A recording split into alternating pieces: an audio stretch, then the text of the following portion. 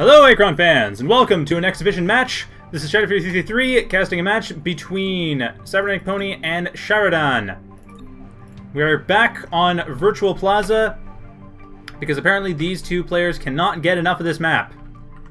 Can't say I figure out why, but they seem to enjoy it. So Charidan going very quickly for his standard, when this is really what you have to do on this map, Vecgir opener for depot, very early depot. Actually, where's the foundation? There should be a foundation here 5 seconds ago. You should go back to 5 seconds ago and make one. CybernaticPony going for a 2RP2 importer opener. I'm a bit surprised he's going for a third importer. I believe that's normally how he does it, actually. He is 3 importer, 2RP. He doesn't have the money for... Okay, let me think about this for a second. 160, 260. No, actually that makes sense. I guess he plans a... Okay, I guess it's 2RP2 importer. And CybernaticPony getting a very quick start with his special ops attacking Charidan's scouting forces, but both players are aware of what the other one's playing. And there is Charidan's depot complete at the 55-second mark, and he will be starting to build a Zayin Pulser right away, I'm sure. No, he's not. He is going for...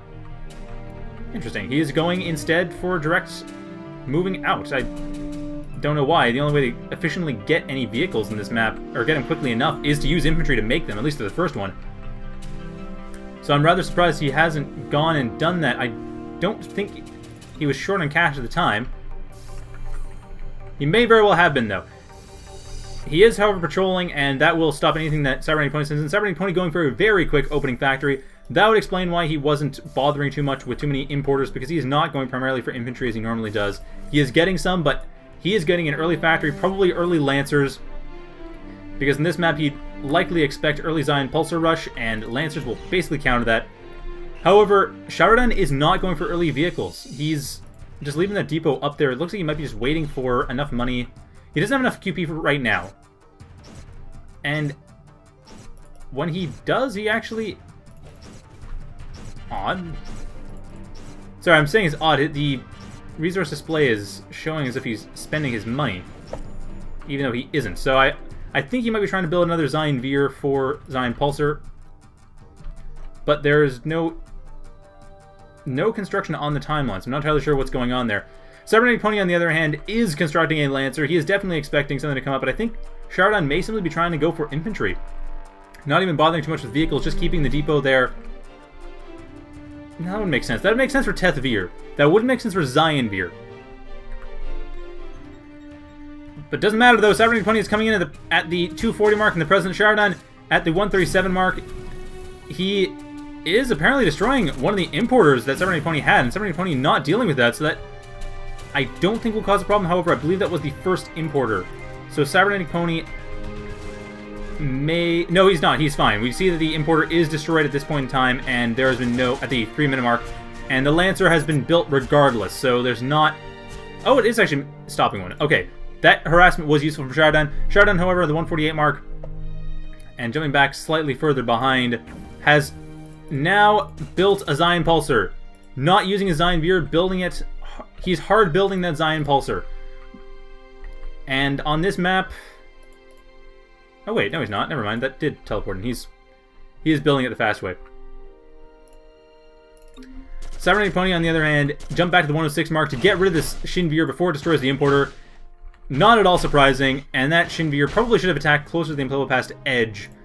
Granted, Charidan likely didn't know what was going to happen, but if he jumped back and moved it further, actually, not sure that would work. CybernaticPony at the 350 mark believes he's destroyed Charidan's base. Charidan likely getting that Zayin Pulser will hamper it.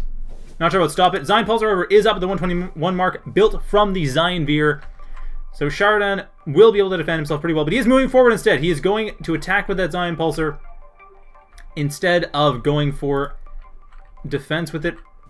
On this map, not at all surprising. In fact, he is dealing some damage to the factory.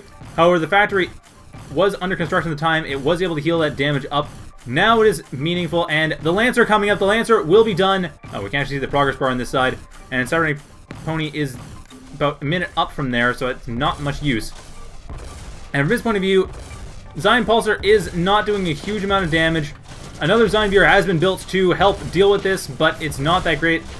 The Teth Veer, not in position to get rid of the Lancer. It damaged the Lancer a bit, but not in position to destroy it.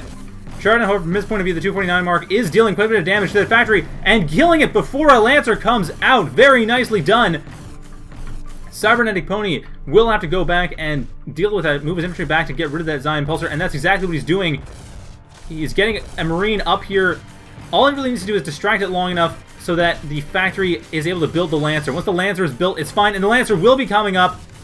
No problems here. That Zayin Pulser, not efficient enough. It is able to kill a couple of the infantry, but the Lancer will stop it, and that's what matters. The Lancer able to scare it away, and Zayin Pulser, they won't get back in time. That Zayin Veer is going down. Charidan at the 239 mark, however, is able to control it, getting one last move in and getting a depot repair. There he goes, getting it into the depot, and that Teth Veer needs to go back around to the back here, but he's making a Teth Pulse with it instead. Interesting choice, definitely tougher, but Teth Pulsers are not quite as effective against air as Teth Veer are. That being said, staying alive is what is really needed on this map. If a unit dies, that's a huge deal, just given how, well, not so much how expensive they are, but given how little time players have. The smallest mistake, one unit death, could mean the loss of the game, and getting that Teth Pulser at least gives a bit more extra HP. That Teth Veer, of course, popping out when it dies means it's going to be able to stay around that much longer. It's going to be able to deal damage that much longer. And against the Lancer, the Teth Veer, as I mentioned, is the more powerful option. So if it pops out of the Teth Pulser, that's still fine. The important thing is that the infantry don't get rid of it in the process. Given that Zayin Pulser is able to defend against it pretty well, it's looking promising.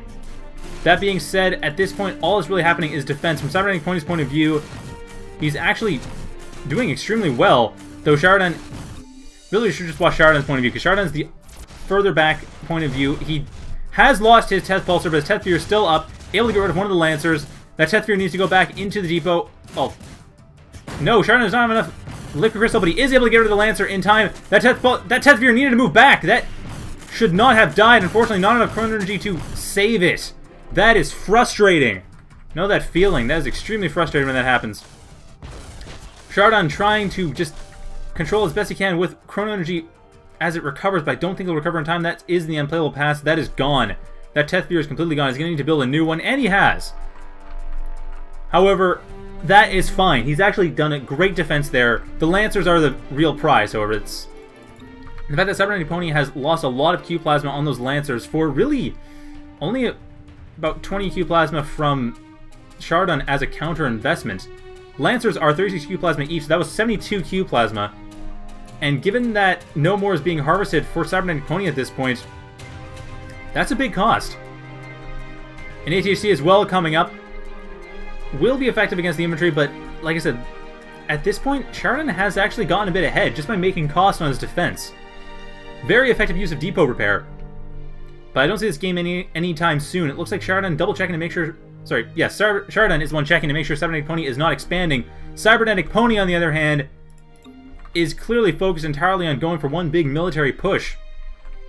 And if Charidan keeps this up, another defense like the one he had, well, it's hard to say. Another defense like the one he had will help, but he needs to build up a bit more. He needs to build up one extra resource processor, and that'll probably do the trick. CybernaticPony getting rid of the crates in the center to shorten the rush distance. Very good idea, but doesn't really matter. Further back, Charidan has set up an attack and is able to get rid of some of the infantry. The Teth Pulser here is, however, not in here attacking the Lancer. It is attacking the infantry, and a lot is being lost here. Charidan losing his forces in the process. He's almost undoing the damage he did earlier. This Lancer taking some damage. Actually, the Teth Pulser not taking enough damage to really stop it in time before killing the Lancer. But that Teth Pulser needs to move back. It's not going to be able to get rid of this ATHC. Actually, Teth Veer and the ATHC will be basically even. I think they'll both die simultaneous. No! The ATHC survives with 2 health left. The mech saving the day for the ATHC. Charidan jumping back about 30 seconds from there. Moving that Teth Veer back to base. He looks like he is getting another Zayin Pulser. He is not getting more resource processors at this point. That is fine. What I was saying before is if he's able to defend against it enough, if he could justify getting one more resource processor, that would pull him ahead. But he needs to be able to justify it. He needs to be able to make cost enough for these units. He needs to be able to kill enough of CyberneticPony's units without losing his own in order to justify that ADLC spending. At this point, he's breaking even. More or less. He is still a little bit ahead. CyberneticPony is not quite getting stuff working as efficiently as I'm sure he'd like, but actually building the mech is probably working against CybernaticPony. At this point, Charidan can easily get rid of these mechs, and he is getting rid of the factory. He's dealing quite a bit of damage to it. CybernaticPony, we're looking at his point of view about 5 seconds down at the 8-minute mark, and this factory is going down at the unplayable past edge, but mechs and marines coming in here to counterattack on Charidan's base. I think Charidan's going to move back to try to deal with that. Now, that being said, Charidan does have the money. He could rebuild this if he wanted to. And really, it doesn't matter. I think he might just be going for the kill. Moving his Zayin Pulser back, possibly for defense, but Charidan... Actually, it doesn't matter. Charidan made the right move. CybernaticPony is instead trying to defend. He is not going for an attack. He is not trying to get rid of Charidan's base. So Charidan predicted that properly. And Charidan, however, is 5 minutes up, and he is going for a defense of his own. But CybernaticPony is the one further in the past, so Charidan's attack is ultimately going to go through. This factory is ultimately going to go down. This no, it's not. This Zayin Pulser needs to have his attack undone. It needs to have his movement undone. It just needs to keep attacking this. And it is not doing so. No, that Zayin Pulser is moving back. That was so close. However, mechs are what is coming out. That is not working out for CybernaticPony. He's building mechs. I think he's expecting Charidan to go for air after winning that last engagement. Possibly might be trying to get a macrofab, but I doubt it. CybernaticPony's not getting... No, he's not trying to get a macrofab. The most he might go for is a defense turret, but I think he's really just anticipating Charidan going for air and trying to prepare accordingly. Not a bad idea, however, also not correct. Really, those Lancers were the best thing he had. Those Lancers are the only thing that Charidan has a hard time dealing with. Everything on the ground, his Zayin Pulsers are coming up and dealing more and more damage to. Now, Charidan, we're at this point of view at the 9:27 mark, but there's still a whole minute of playable pass behind this. I don't think this is going to be an issue. Charidan, however, willing to worry about this. CybernaticPony might jump back. He should jump back and try to get all these units into position to get rid of the Zayin Pulser. Why this isn't happening is beyond me. And the second Zayin Pulser is coming in, and it will easily turn the tide. Even if CybernaticPony does push forward, but he needs to. He's not taking advantage of the playable pass. Now he's going back. At the 9:24 mark, he is jumping back. He is moving some of his units forward, but he doesn't have the current energy to do it. They are not hierarchied. He can't easily do this. Getting his mechs forward, not doing the trick, unfortunately. Dealing a bit of damage, however. They're still whittling down those Zayin Pulsers. In fact, having used them was just barely enough. But even with that, Vecgir doing quite a bit of damage and spotting for the Zayin Pulser to get rid of this factory, and that factory is down at the 10:12 mark, and CybernaticPony throws in the towel. Charidan, actually, interesting, has won despite moving his Zayin Pulser away and ultimately saving it. But CybernaticPony still surrenders, realizes he can't get out of this. And that is going to be the game once we actually see a surrender. Anytime now. I really am surprised that Lancers were stopped. I can understand that the Zayin Pulser was doing a fair amount of damage. Perhaps I just don't understand why he went for mechs. I could see ATHCs instead, or just pushing infantry. Oh, never mind. CybernaticPony has rescinded his surrender. Not that it matters, though. He will likely surrender fairly soon anyway. A Lancer is coming up, but the factory will go down before... No! Will it go down? It'll just barely go down! Looked like there's about 2 seconds left in that build timer, but just barely down. That Lancer is out. No way that he can easily defend against this. Even the infantry wouldn't do a great job. The ATHC might have been the only chance. The Lancer... The one problem, as we saw before, is that Vecgir is effective against it, and the Zayin Pulser, of course, as well. But even then, a couple Lancers is still a threat. And it's still kind of distracting when you have all these units in play, and the Lancers just dealing that much more damage. But really, CESO's got a lot of hard choices at this point. This stays in the game against Vecgir, especially having lost that first Lancer attack. A lot of tough choices. Now, on this map, one thing that could have been done, No, actually, I don't think he can go along these sides. I think the battlements around here are not passable. I don't think they're part of the map. So never mind then. It looks like the map actually ends right here. The Lancer really didn't have much place they could go to harass, although it still had some chance of harassing slightly. But yeah, this is a really tough choice. For CESO, there aren't a lot of good options. There really aren't. Other than... If that early Lancer works, it works, but if Vecgir manages to counter it properly using...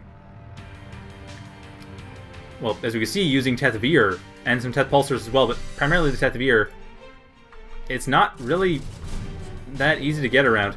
So, CybernaticPony throws in the towel. That was our first game for tonight. Stay tuned for another game, which will be on a slightly less micro-intensive map than this one.